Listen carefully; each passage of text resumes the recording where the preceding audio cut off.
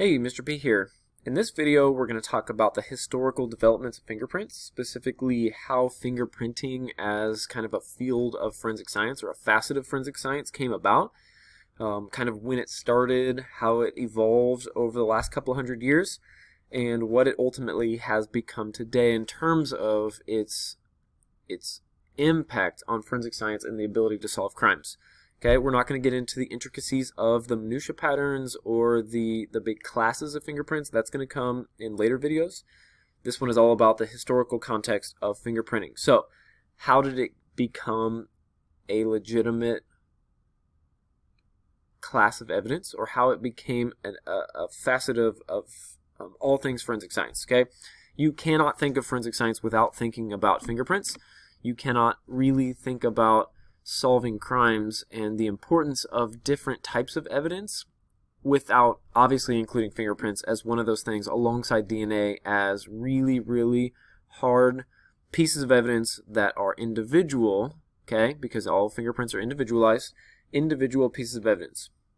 So, in the beginning, Dr. Grew wrote a paper describing the patterns that he saw on human hands under the microscope, okay? He was a microscopist. He looked at or noticed that people have these kind of intricate patterns located on the fingertips. He didn't really know anything about how they were tied to specific people. He didn't understand or investigate the fact that they were different. He didn't investigate how they became a thing, like the development of the fingerprints. Those obviously came later, but he was the first to observe patterns on the fingertips of people and then wrote papers on describing the patterns associated with those while looking at people's hands under a microscope. In 1788, so 100 years later, Johann Christoph Andreas Mayer described that the arrangement of skin ridges is never duplicated in two persons. At this point, it was established that no two people have the same fingerprints. Everybody that was observed had different fingerprints, including relationship or people with close relationship like siblings, mothers, fathers, and offspring. Okay, nobody has duplicated between two people the same fingerprints. They are individual.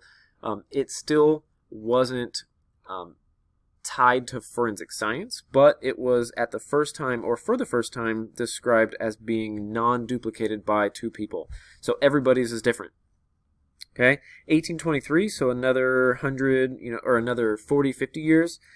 Jan Evangelist Perkin described 9 distinct fingerprint patterns, including loops, spirals, circles, double whorls. So he was the first to kind of characterize the fingerprints as 9 distinct classes. Now, there will be future videos on these different classes of fingerprints and these different patterns, but he was the first in 1823, the early 1800s, to start describing 9 distinct fingerprints. By looking at a variety of fingerprints, he determined that all of the fingerprints he looked at kind of fell within these 9 classes.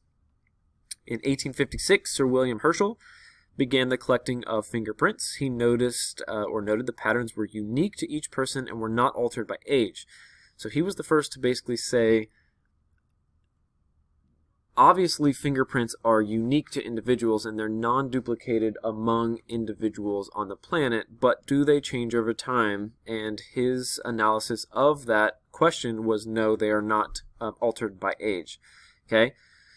Kind of an interesting concept because somebody's appearance can be altered by age, their skin texture can be altered by age, their muscle mass and their body composition can be altered by age, but fingerprints are not. Very interesting. In 1879, so another 20 years later, Alphonse Bertillon, who was an assistant clerk in the records office of the police station in Paris, created a way to identify criminals using a list of physical measurements taken from prisoners. So he was just an assistant clerk in the records office, but he became interested in trying to identify criminals using physical measurements taken from prisoners and kind of created a way in order to do that.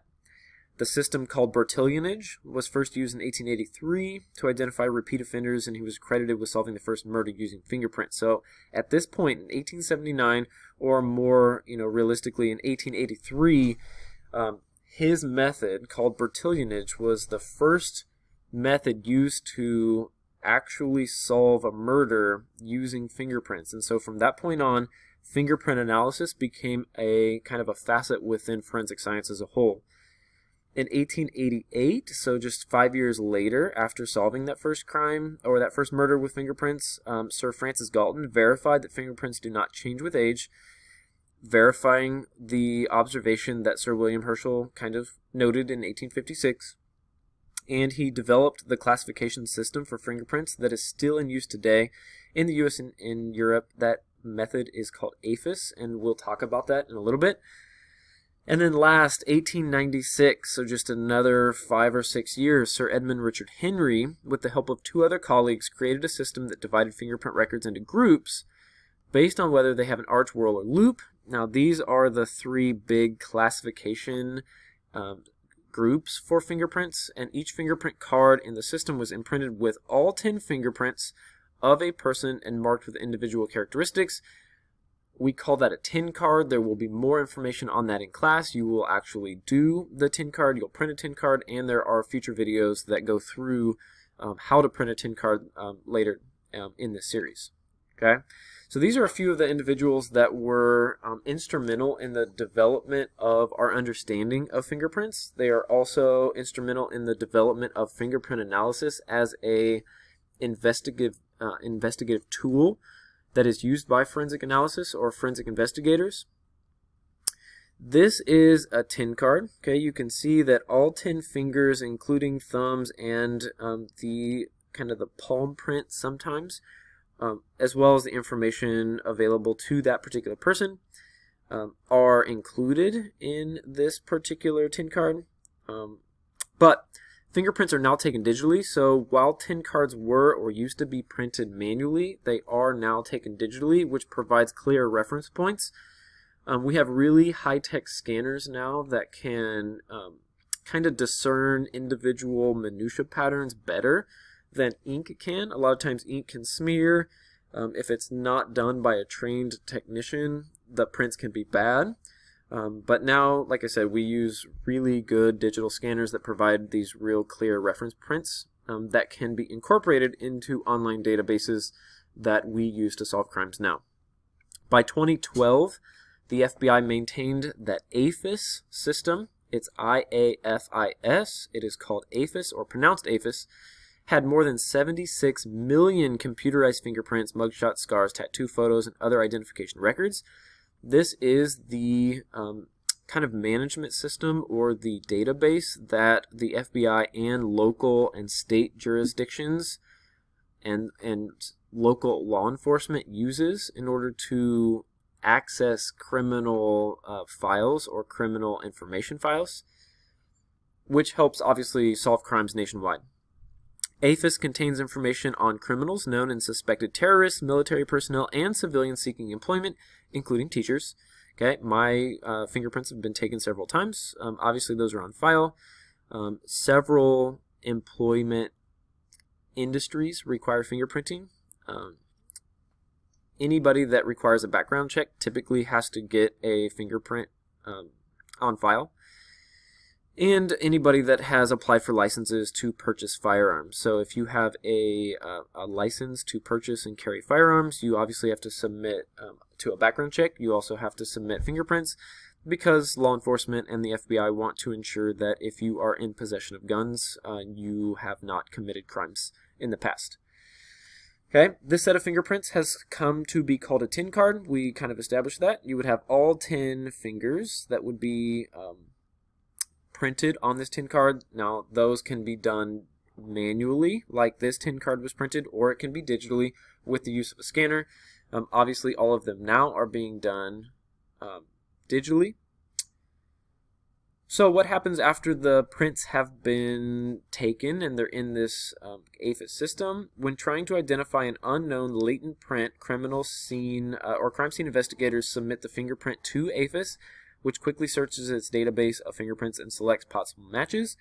So the way that these fingerprints would be analyzed now is that a fingerprint that is lifted from a crime scene, we call those latent prints. Latent prints, as you'll learn in future videos, are prints that are not readily viewable or readily identifiable in a crime scene until you do something to make them visible, like apply fingerprint powder. They have to be lifted from a crime scene. They have to be submitted to this APHIS system, and then the system runs against all fingerprints in their database.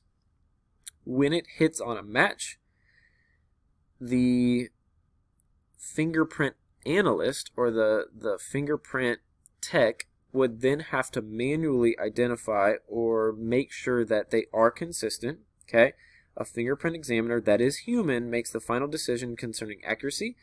The way that this APHIS system helps us is that it does all of the hard work. It basically searches millions of fingerprints to identify a few that maybe fits the description based on maybe 95%, 99% accuracy, but it ultimately ends up being determined for consistency by a fingerprint examiner who has been trained to look for minutia patterns within the fingerprint. Okay, the system has improved speed and accuracy of identifying matches for both current and cold cases. This APHIS system, really from a cold case perspective, has really helped because individuals that commit crimes often commit them again. And so just because they may have committed a crime in the 70s and got away with it, and the case went cold, if they commit a crime now and there was a fingerprint on file from a case or a cold case in the 70s that their current fingerprint hits on, they obviously can be tied or become major suspects or major players in those cases that have been cold for 30, 40 years. So everything now is done digitally. It's all kept in this APHIS digital database, and the APHIS system will soon be enhanced by advanced fingerprint identification technology. It's called AFIT. And while our technology is improving, the database clarity is improving. The physical descriptors associated with minutia patterns are constantly being enhanced, and so our understanding of not only fingerprint analysis, but also the ability to use fingerprints and more quickly analyze a bunch of fingerprints is always increasing and becoming easier to do. So, you have a palm print, for instance, at a crime scene, okay? Is it significant? Well, it is, because you'll notice that not just on the fingertips are your fingerprints, right? So there are several different minutia patterns within a palm print. And so by 2013, the FBI was integrating the ability to compare crime scene palm prints with prints collected at the time of arrest. Most of the time, or a lot of the time, individuals only leave partial fingerprints at crime scenes, and those partial prints can include, and often do include, portions of the palm, not just fingerprints. So we needed a way in the the database to collect and process palm prints, because you can actually gain a lot of information from these palm prints just like you can with fingertips. About 20 to 30% of latent prints at a crime scene come from the palm or side of the hand, from the little finger to the wrist. This portion of an individual is often used in a lot of times to open doors, or to push doors shut, or to stabilize themselves against walls. Okay, there's a lot of times this portion of the hand is actually what comes in contact with glass or doors or other objects within the crime scene. Okay, these prints may be left on the back of a chair or a window, or when a suspect pushes off a surface or uses a handle or doorknob.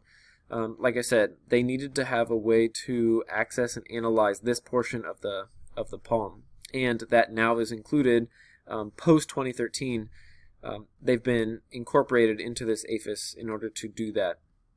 Okay, that's all we got for this video. There's more to come. There will be an entire series, so if you learn something, make sure you hit up those future videos.